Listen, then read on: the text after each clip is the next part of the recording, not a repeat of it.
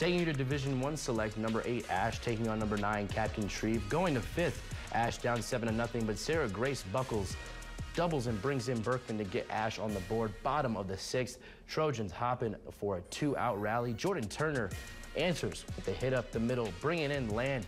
Mary Claire Brinkman gets a hit up the middle, bringing in Fairbanks, and Turner brings the score to 7-4 Gators.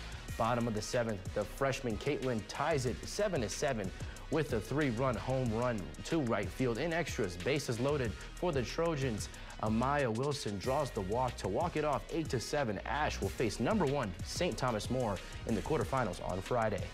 I was just trying to get the ball through the zone and potentially into the outfield because we needed a hit and we needed somebody to get on base. And I knew as soon as I hit it and I felt it go off the bat, it was going over, which I did not expect at all. Because Coach just told me to get the ball out of the infield. It felt great because usually this isn't expected of you freshman year. Being a leader on this team, it's just like you can tell how much they want it. You just have to bring it out of them. And so you have to get them excited and also calm them down and just tell them to do their job and hit the ball. We'll loosen up a little bit, and if we loosen up and get base hits, we'll start scoring some runs. And so when they came out and they played together and started encouraging each other and talking before at bats, things got better.